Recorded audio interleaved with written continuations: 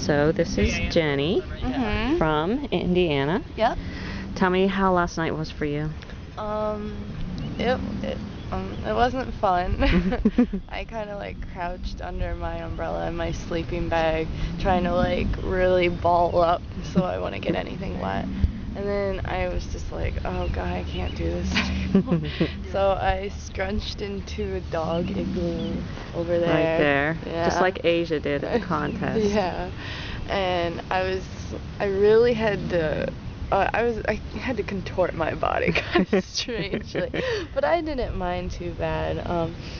But yeah, that's basically how it went down.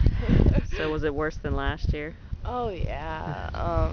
Last year I was only out for 12 hours, and I kind of got a whole new dynamic of the experience, because last year I kind of experienced the loneliness part and just like the isolation and how everything was moving around you but you were so stationary. That was a horrible feeling.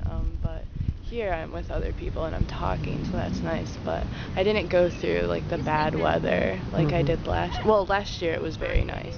But this year, I mean, I just big bug. Sorry.